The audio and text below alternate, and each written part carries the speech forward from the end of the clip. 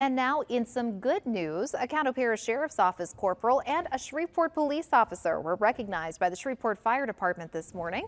Fire Chief Clarence Reese awarded the fire chief's commendation to Officer Jeffrey Walker and Criminal Investigation Division Corporal Robert Chapman.